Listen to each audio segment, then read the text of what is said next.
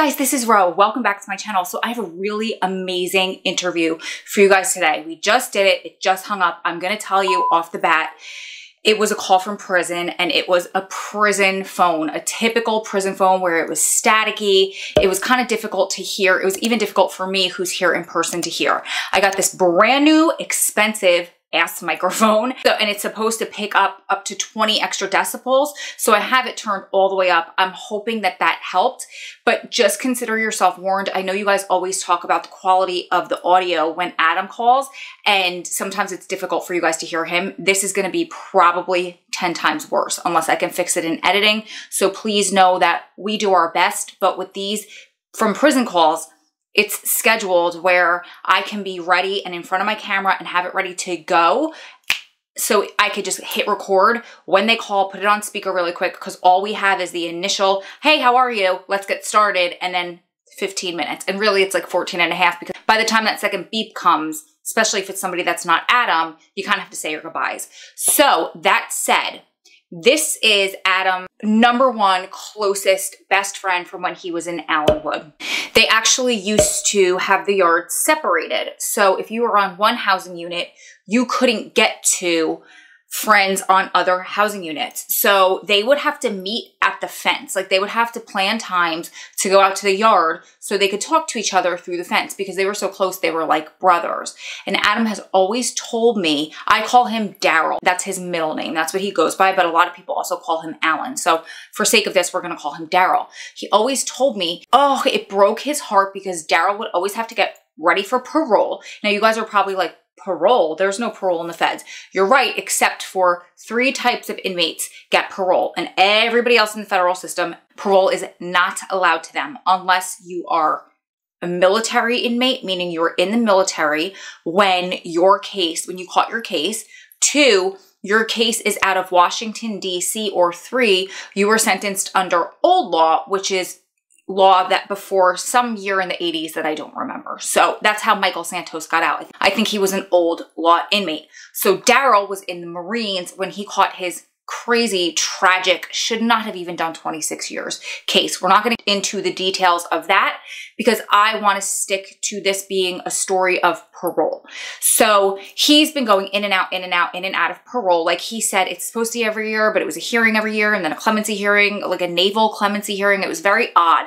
He would always just kind of email me and be like, we need letters. Can you submit a video? Can you do this? And it was like, drop everything and help me. He would get very, very, very wound tight because that's his one shot. Just like all of you guys that have parole, or you have to go to parole hearings and collect letters and all of that stuff, it is almost suffocating. I never went through it with Adam, but I went through it with his best friend Daryl, and it is suffocating for them. And Adam always told me he's so grateful that he did not have to deal with that and does not have to deal with that because of the highs and the lows and just the anxiety that it causes. And then you work so hard and you get your hopes up and you present this amazing case, and then everything's crushed when they turn you down. And it kind of, when he tells this story, he says that the day that he was granted parole, he felt like the way that they were treating him in there, they were cutting him off. They were kind of being very short with him. He's like, it's not going to happen. So he got this major anxiety. And as he was talking in my head, I was trying not to cut him off because it's hard for me to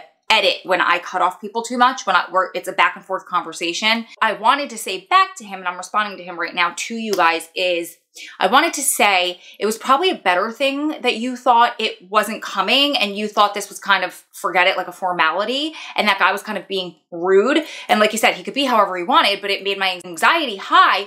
Probably better because you're like, I'm not going to get it. So you're kind of like, oh, I'm anxious, but whatever. And then when he finally was granted, it probably was that much better. I remember Daryl had reached out to me early October, and I was 2 days away from leaving for the prisoner family conference. And he was like, I need letters, I need letters, I need letters. And I never had a chance to respond because we give everything in October to the conference. Strong Prison Lives and Families, myself, everything is dedicated to that conference. That's our meetup. I had a keynote there. I was practicing for that, getting ready to travel. I only travel once a year typically. So I didn't respond to him. And then while I was at the conference, I was getting multiple emails a day, like, well, did you get letters? Can you get letters? Please do me a favor. He calls me sis. Please do me a favor, sis. I need letters. Please do what you could do. Tap your audience, da, da, da, da. And I was at the conference. I wasn't even emailing Adam. As you guys know, we got into like a little bit of a tiff about it, that I think I recorded a video about that in the past. You could just look back through my channel. But the point is, I wasn't emailing Adam. I'm definitely not emailing him back. So then when I got back and things got settled, I totally had forgotten about it. And then I hadn't heard from him for a while. And I was like, oh crap, I hope he's not mad at me. And then the next email I get a couple of weeks later was that he got parole. And I was sitting at my desk at work and I was like, oh, like I wanted to cry and scream and jump up and down. And I was so excited. I couldn't even type fast enough to tell Adam that he had gotten parole. Adam was beside himself, like over the moon. It's so exciting when somebody you love is awarded that, especially after watching them suffer for so long. Very similar to the experience that Adam and I had with clemency in 2016 and all of 2017. He said we were recovering. Just wait, because you guys are living through this. So when we get so when we get awarded that release, it is going to be, you're going to all be jumping up and down and screaming and crying the way I was for Daryl, because you're a family and we're supporting each other and all of that fun stuff. So without wasting any more time, here is my interview with Daryl. And please just accept my apology once again for the audio quality. It's just prison phones. Hashtag prison wife life.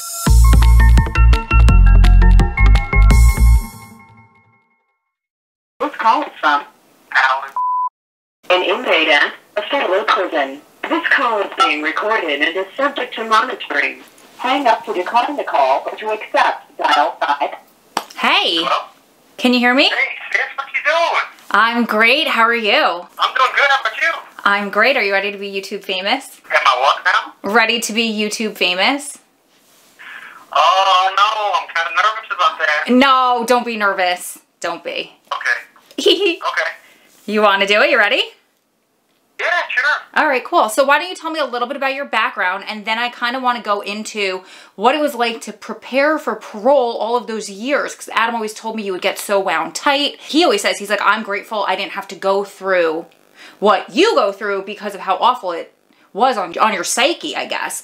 And then we'll go into kind of leading up to how you were, this one came up out of the blue, and then what the feelings are like getting ready to be released after all this time and kind of not prepared for it.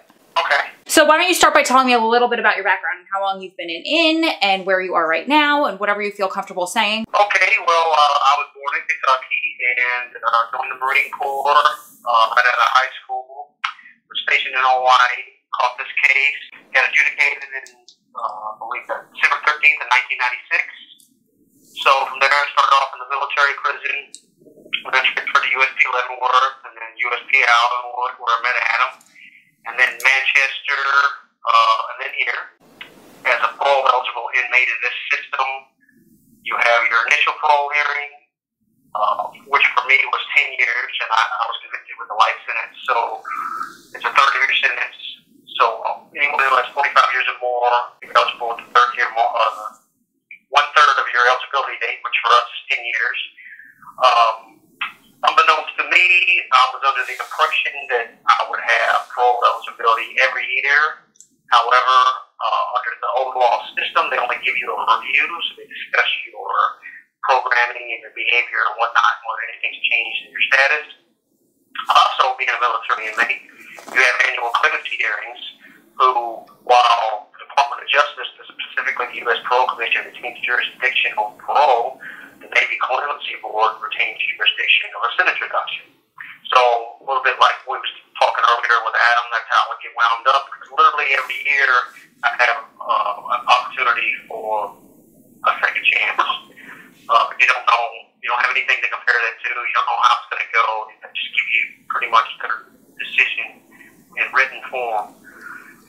Leading up, I was actually in 2006 while I was at USP Allenwood. I had my initial parole hearing. I was recommended for a parole date by a hearing examiner for December of 2018. I had that recommendation in hand for about 8 weeks. I talked to the case management coordinator. He asked me how it went. I told him. He's all excited, saying that's going to stick. I, on the other hand, was like, well, I asked him the question. I said, this is a recommendation. The commission's got a rule on that. He's like, yeah, Mr. Pocholsky, he's the most respected hearing examiner in the region. He doesn't just give anything away. That's probably going to stick. So, long story short, 8 weeks later, came back, and the Parole Commission overturned that decision. So, I had statutory hearings every 2 years. I think in 2010, I was giving a Superior Programming Award. And what that did, from the commission overturning the recommendation of parole back in 2006, they gave me a 15-year set-off, which meant basically you do 15 more years and we'll reconsider you for parole. However, with the Superior Programming Award, This call is from a federal prison. it knocked off some time and moved that reconsideration hearing date to November of 2020. Then in 2012, I transferred to, or 2010, I transferred to Manchester. 2012, I have another interim hearing. I was recommended for another award. They didn't give it to me.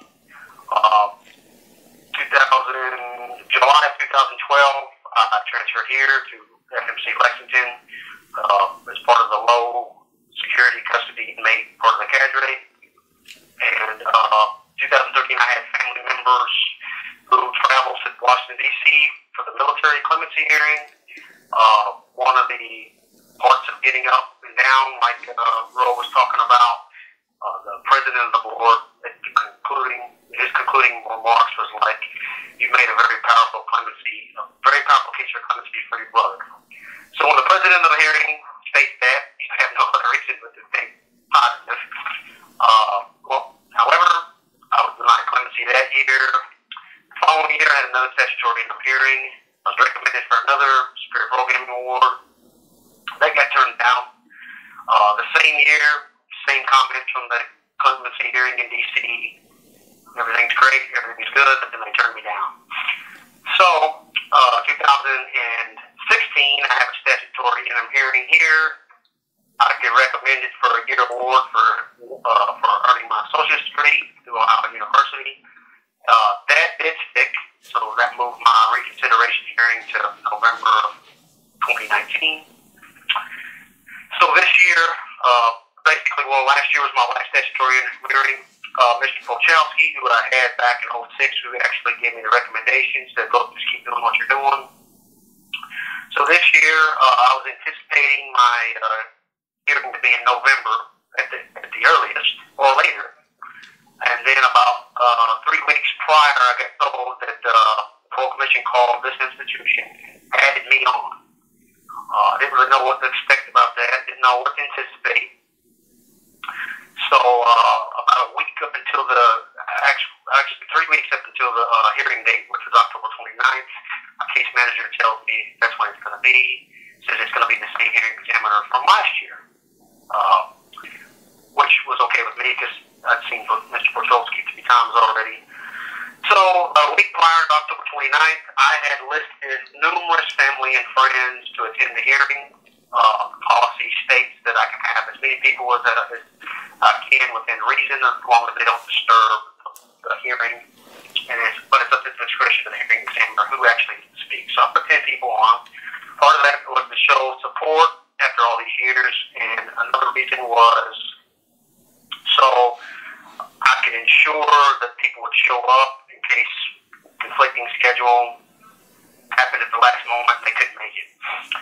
So I get called again, but the case manager said, look, they're only going to approve one person. So I talked to the ADW and the specific CMC, and at the end they relented and gave me 4 people, which was my mother, my father, and my sister, and my brother.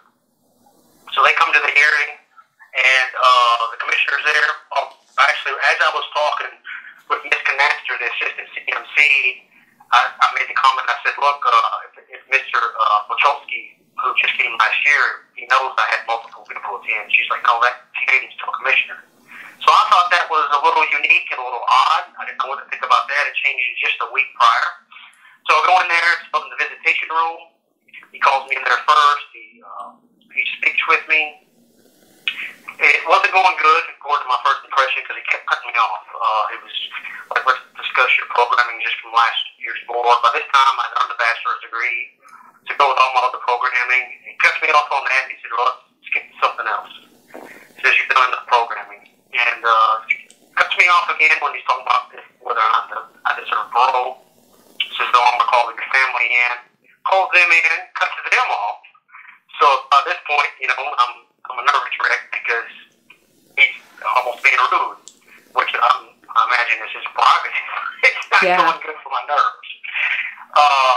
And out of the blue, he just drops his pen on the desk, which now sounds like a really loud sound, but I'm sure this call is from a federal prison. I'm sure it was just a tap of the pen hitting the desk.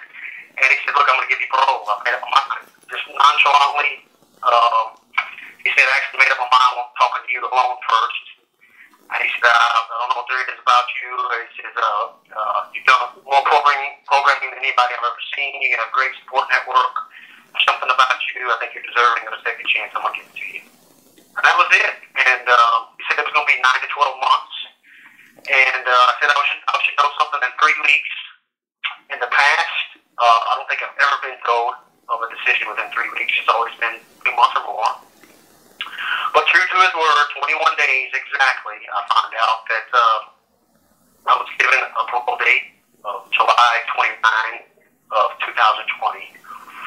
And a home confinement eligibility date was January 29 of 2020. And my case manager is in the process of putting me in for a halfway house. So the feelings on that is, I think my head's still stuck in the clouds. It's surreal. I've been down, right now I've been down 23 years and 6 months. And it really hasn't set in, and I don't think it will, reality will hit until I actually step outside these doors, these walls. As far as preparing for something like that, the thing that helped me the most, not just in regards to preparing for parole, but for enduring, I guess, a positive outlook, if one can have such, in prison, is just I always delved into my books, to my studies and my workouts. And I just took each day as what I had scheduled, and I tried to keep in mind that I could only control what I have control over. I know that's kind of cheesy and cliche. When you focus on the things that you have control over, you know, you can actually worry about what's going to happen with them because you're the one that decides what happens. As far as worrying about the decisions that's in other people's hands, it's easier said than done, but you just can't worry about that. You can only be the best today in this moment than you were yesterday. And if you mess up at something today, then just know that tomorrow you've got the chance to be better. And that's all you can do. That's amazing. Where are you paroling to? I am going to be paroling. Well, the halfway house, it looks like, in the region that I'll go is Louisville. But I'll be living in Adair County, Kentucky. That's where my mother and father are living. It's a small town, probably about an hour and 20 minutes southeast of Louisville. And, you know, they've stuck with me all these years, and it's just, you know, they're getting older, and, you know, I owe it to them to go and be with them. Because I don't know how much longer they're going to be around. Of course. And just help with the house and just, you know, be there. I'm kind of getting pulled in 2 different directions, not in a nefarious way or anything, but I was discussing my brother who attended the hearing. I'm adopted. Was adopted when I was a child by the Hansels. I got their namesake. But my brother Rob, he and I share the same father. So he found me in, I think, 2011 when I was in Manchester, and after being separated for 30-something years. So, while I'm living with my parents, you know, probably every other weekend, Rob and his family, his son was given the middle name of my name, so that's kind of cool. Oh, I'm going to cry. Yeah, so they're all excited. So eventually I'll probably end up Louisville because there's more career opportunities for me.